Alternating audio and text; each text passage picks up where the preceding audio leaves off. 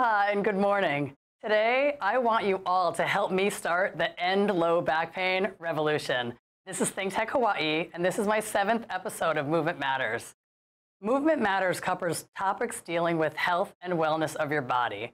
If this is your first time joining us, I'm Christine Lynders.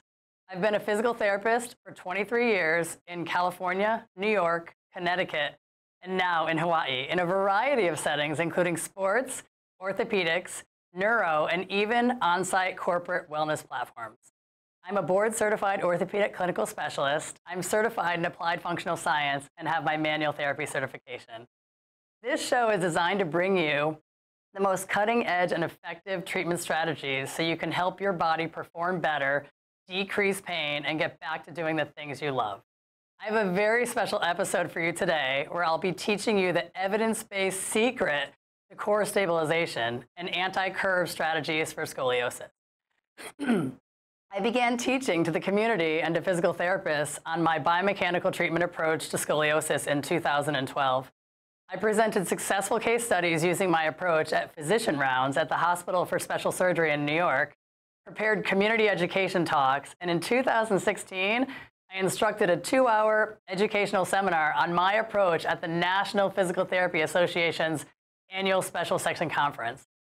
I've also collaborated with a Schroth-certified physical therapist to teach physical therapists at a university a comprehensive approach to treating folks with scoliosis. First, let's take a look at my recently published article on the secret technique to eliminating low back pain in image 1. This article is based on my soon-to-be published book highlighting how to solve low back pain once and for all. The key is to learn to reactivate the transverse abdominis muscle in neutral spine, which we can see in our first video. It's important when you're learning to engage your transverse abdominis that you're in neutral spine, not with your back flat and not with your back super arched, but wherever it rests naturally on the table. The most important thing about finding your neutral spine is that you're not completely flat or completely swayed, as I showed in the video. So it is best if you try to learn it on a firm surface.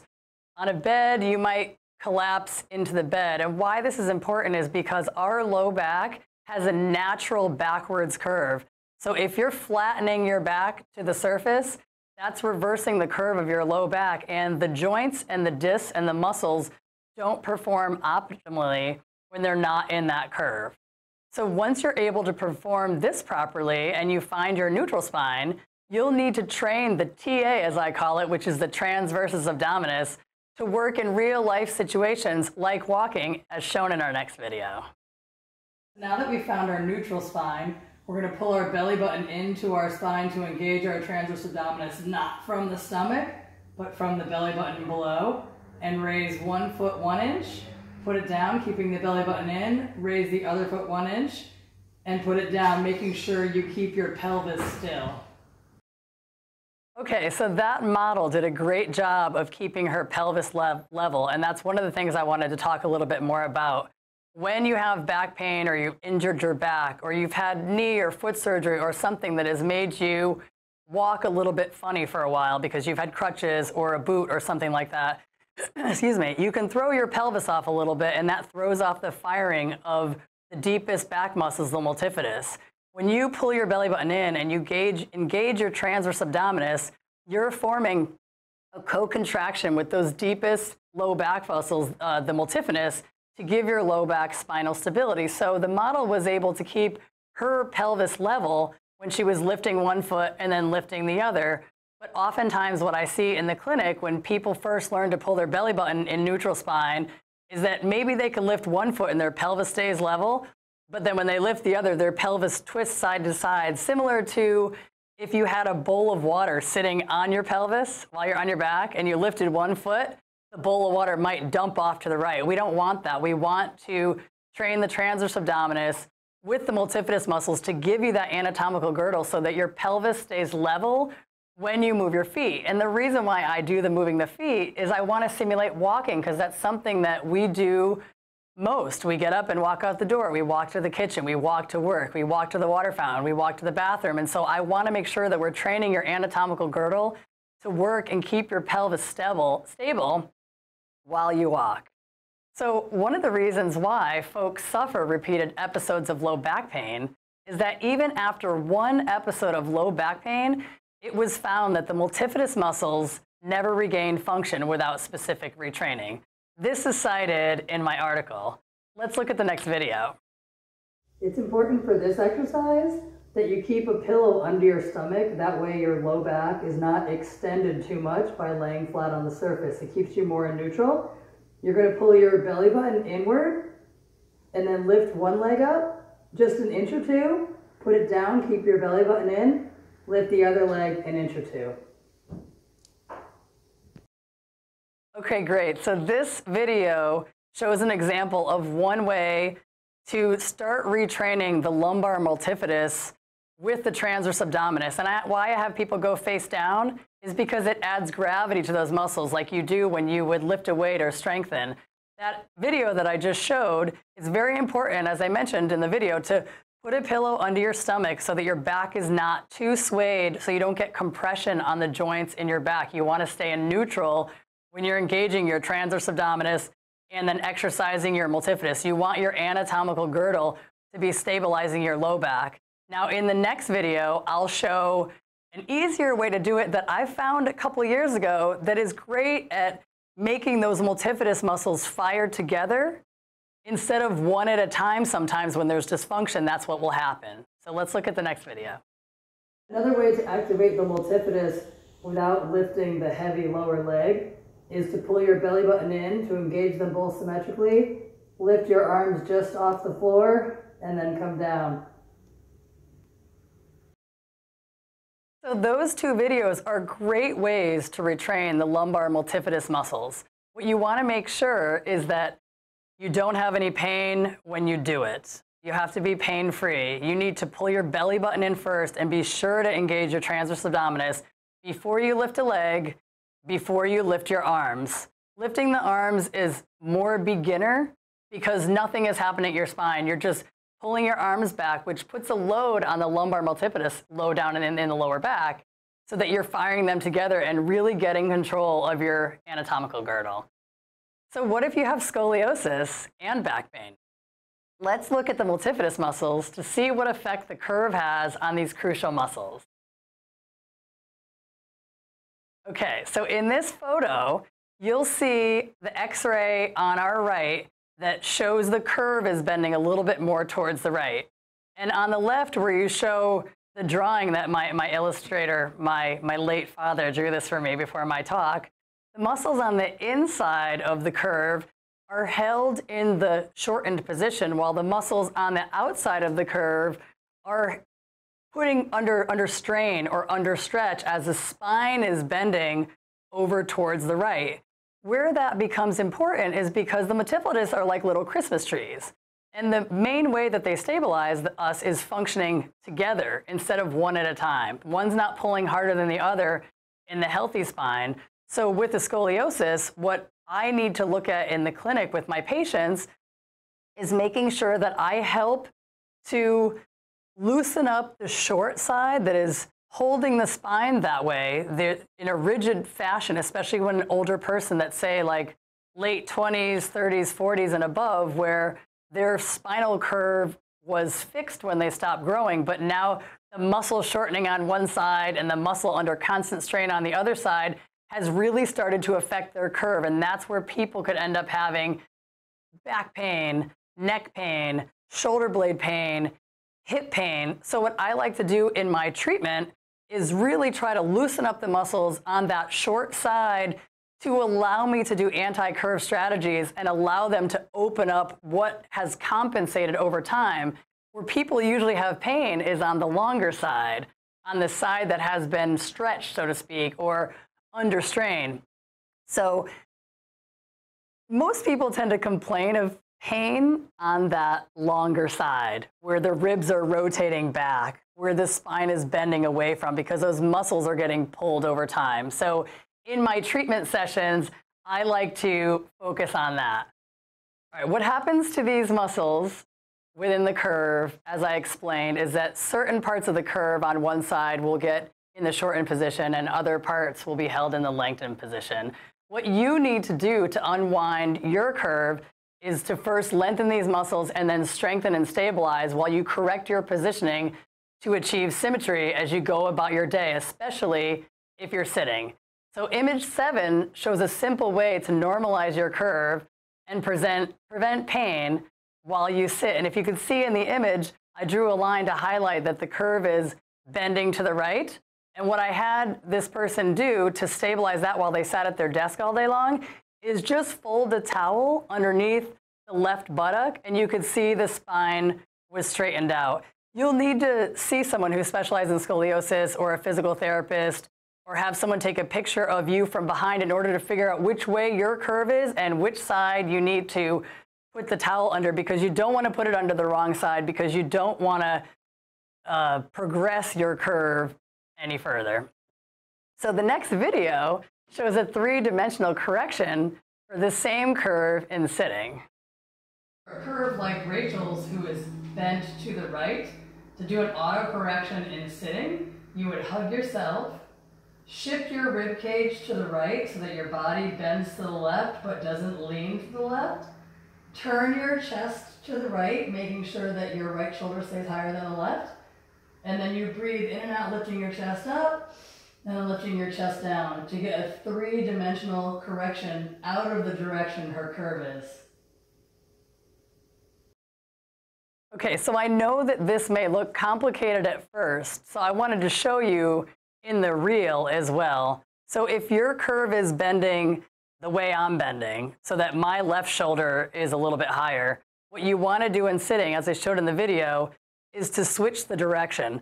But it's important not to lean over. You see the difference? So I'm sitting here like this. That's my scoliosis curve. You shift your rib cage over so that one shoulder moves higher. And that's why I was trying to point out with my finger on the shoulder. You shift over, so now you're bending a little to the left.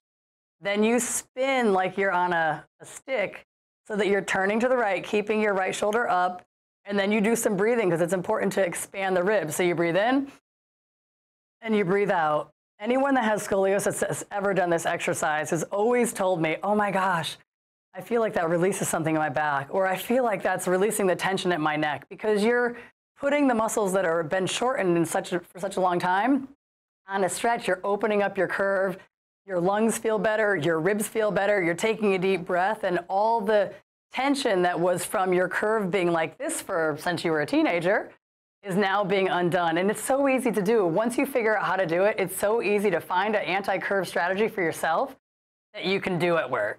And in our next video, this shows a great standing anti-curve strategy for the same curve. So for a curve like Rachel's, we want to focus on going out of the curve. So you could stand against the wall with the shorter side of the curve's arm up on the wall. Bend the same side knee, so you're bending left, and then you could take your left hand and reach back and forth through to get the rotation component. So those are just some very simple strategies that you can learn and work with your physical therapist. You can come in to see me. I can help you figure out your curve. I like to draw you out for people. I tell people I'm going to give you to you. Once I draw you out, I explain your curve. I explain what's, so to speak, short, what's long, what needs to be strengthened, what needs to be stretched, and how you can integrate it into your day, into your walking routine, into your workout routine, into your desk job. So we're going to go to a break, and we'll be right back. This is Christine Lynders. Movement Matters. We'll be back in a minute. Thanks to our ThinkTech underwriters and grantors, the Atherton Family Foundation, Carol Monley and the Friends of ThinkTech, the Center for Microbial Oceanography Research and Education, Collateral Analytics, the Cook Foundation, Dwayne Carisu, the Hawaii Community Foundation, the Hawaii Council of Associations of Apartment Owners, Hawaii Energy, the Hawaii Energy Policy Forum, Hawaiian Electric Company, Integrated Security Technologies, Galen Ho of BAE Systems, Kamehameha Schools, MW Group, the Scheidler Family Foundation, the Sidney Stern Memorial Trust, Volo Foundation, Yuriko J. Sugimura. Thanks so much to you all.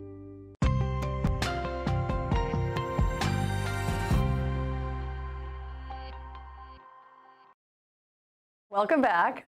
I'm Christine Lynders. This is ThinkTech Hawaii and Movement Matters. We were just talking about anti-curve strategies for scoliosis and deep core activation for low back pain. And I wanted to finish our video series with just a general great postural strategy that works every time at work. So let's look at this last video. And just as an easy, simple stabilization exercise while you're sitting at your desk, you pull your belly button in, sit up properly, rotate your hands out, squeezing your shoulder blades together.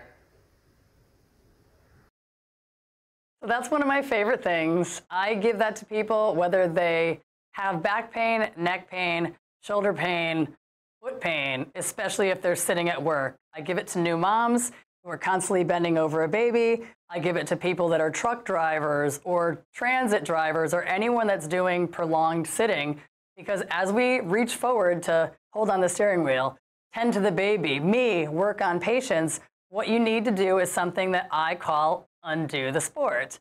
And that means you need to do something counteractive to all the muscles that you're using in the front of your body while you're going about your work, your job, your hobbies, etc. So that one shows a great undo the sport because it works the muscles in the upper back. It works your posterior rotator cuff. So great for people with shoulder injuries, people with bad posture, people with jobs that are in front of them, and pretty much almost all sports, because everything for the most part that we do is in front of us. I also showed, I think, when I was interviewed by Catherine Knorr, my shoulder blade squeeze, which is something to do like this, stick 'em up or surrender pose, hands up to squeeze your shoulder blades, because that's a great way, because you're externally rotating your shoulders, you're retracting your scapula, and you're bringing your head back between your shoulders versus the internally rotating your shoulders, bending forward and having your head down while you look at something. So I also wanted to talk a little bit more about the article. So the article was published in October in the Hospital for Special Surgery's Orthopedic Journal. They did a special rehab section, and I was thrilled to be a part of that. Dr. Charles Cornell really helped to spearhead this project for me and helped me so much, along with all the team at HSS, to get me to make this article happen. How it came to be was I passed my book manuscript, which is not out yet, to Dr. Cornell to have him look at it on how to end low back pain. And he was so taken by it. I wish I could have him on the show today. He was so taken by it that he walked into the office the next day and said, okay, that's really good. I'm doing a special rehab section in the Orthopedic Journal next year, which just came out in October. Can you write up something for this? I think this is really important. And he actually took it on and was doing my exercises and was noticing just a terrific difference. And so I am happy that that article is published for all you guys. And when you scroll down, you'll be able to click on the link, view the article, download it for yourself. And there's very important illustrations that are beginner, intermediate, and advanced, where you can learn how to engage your transverse abdominis, engage your anatomical girdle so that you can have the proper muscle firing, whether you've never had low back pain before or you've had it multiple times. That is the key, and you'll see it in the article. The key is to make sure you retrain the transverse abdominis and the multifidus muscles in order to stabilize your spine, because I think you'll recall, even after one episode of low back pain, the multifidus firing did not come back to normal until it was actually specifically retrained. And I cite those authors in my article. So something else I wanted to talk about today, and it goes back to, I believe, my first ThinkTech episode with Jessica. I sprained/broke my ankle on Sunday, a week ago on Sunday, and I borrowed some crutches from a friend because my best friend has crutches, so I didn't need to buy them, so I was fortunate. And since the boots are $250, I called my mom and I had her send it out to me from Connecticut so I would have the boot. And I don't think I mentioned that in my first ThinkTech talk. I know that we talked about it's very important to get an x-ray because you do want to know whether you broke and sprained it, broke it, if the break, like mine, was just a small crack. Sometimes when you sprain your ankle, the ligament pulls the tip of the bone off of your fibula at the bottom. Now, I didn't think I sprained my ankle when it happened, even though I heard a crack, because I'd sprained this ankle so badly before 15 years ago that I blew out all my ligaments. So I figured they must be scar tissue. I'll be able to walk it off. And I knew this was different because an ankle sprain, if anyone's had it, is excruciatingly painful. It's the pain that you feel with an ankle sprain is you're looking at your ankle and it's a 20 out of 10. You don't understand why it hurts so bad. With this one, it hurt. It was hard for me to put weight on it, and I had to stop playing, and people had to help me get off. But I could still stand there. I didn't cry. I wasn't sweating in pain, and so I kind of knew this was different. But the key for me was getting the crutches, and I think that's anyone with an ankle sprain. Don't take it lightly. Get some crutches and do limited weight bearing. Oftentimes with the kind of break that I had, you can do weight bearing. It doesn't have to be non-weight bearing because mine doesn't require a surgical fix. But the boot is key because I'm a physical therapist, and this happened on Sunday, and I worked 10 hours on Monday. So I took the crutches, I didn't have the boot yet, and I sat on a stool and I scooted around. I hopped around on one foot, but I didn't want to injure my arms or my hands because that's how I help people. So the boot came out on Thursday, I put the boot in, and I have to say, as I knew would happen, my pain on Friday walking around without crutches at work with the boot was a 0. And with the crutches, hobbling around without the stabilization that a boot provides was, I don't know, somewhere between a 4 to a 6 on and off during the day, whether I put weight on it or not.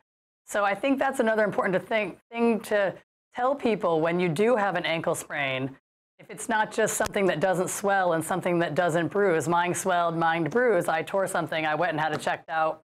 It's very important to get yourself stabilized because it is critical to heal it fast and heal it in the right position. And every time we strain it, or you point your toes when you sleep, when I sleep, I have to tuck the sheets underneath so that my foot is pulled up in a somewhat of a neutral position.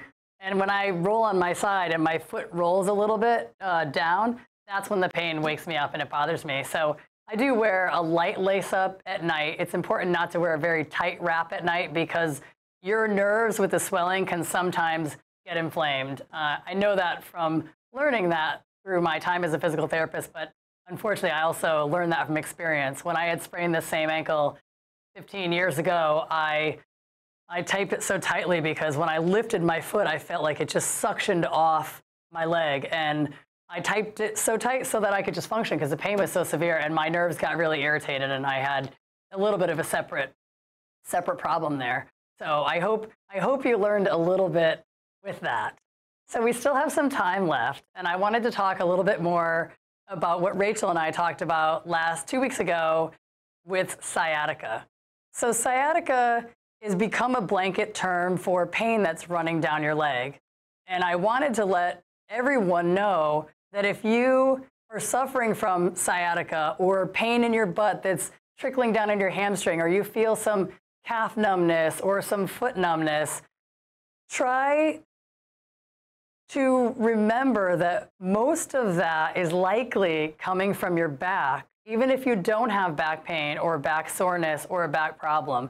So I don't want you to get that far down the road and think that, oh, maybe it's just my piriformis muscle pinching on my sciatic nerve, which does happen, but it tends to happen more in people that are long distance runners, sprinters, walkers if you have a weak foot. So I don't want people to just think I need to stretch my glute, strengthen my glute, because sometimes strengthening your glute can be irritating to the sciatic nerve.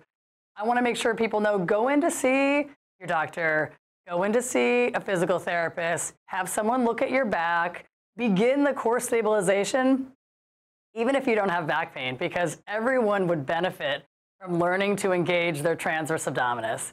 Everyone will benefit from learning to engage their anatomical girdle, get their multifidus in the back, functioning normal, so that if you don't have low back pain, you won't have low back pain. Low back pain has become something that is 80% of us or more will experience it at some point in our life. And I know 2 years ago, Good Morning America referenced a series of articles by The Lancet that were talking about the low back pain epidemic. And I've written into them a few times, actually, to try to get them to talk about the transverse abdominis, the multifidus, the anatomical girdle, but I didn't get lucky with the response. But now that I have the article out, I've been trying to get to them as well, because they're a huge platform with a huge number of viewers that 80% are suffering from low back pain. And what they need to learn is to pull their belly button in the correct way, neutral spine, during their activities of daily living, engage that with their multifidus, retrain their multifidus if they've had back pain in the past. Excuse me. So it is an important thing to talk about, the back pain epidemic. And I'm glad that we were here today, and I want you to help me to stop the low back pain epidemic. So what are other ways that you would need to use your transverse abdominis? Oftentimes, a lot of women who have had babies in the past have talked about doing crunches, and how do I flatten the pooch, how do I flatten the lower belly where it gets stretched out when the baby's in there. And I used to tell people, I don't know if this will give you a flatter stomach or not, but it actually will. I went to a seminar, I think 4 years after I'd first learned that it does give you a flatter stomach by one of my patients. And it does. Doing the crunch is not the thing to get the flatter stomach after a baby. Pulling your transverse abdominis and engaging the deepest core muscle is. So I want to thank you all for joining us today. I hope you enjoyed our show. If you want to view or download the article, scroll down and click on the link in the description below. And don't forget to hit the like and subscribe button to see more Movement Matters. I want to thank ThinkTech Hawaii, all of our sponsors and donors, and Eric and Rob for getting this show together today. Aloha.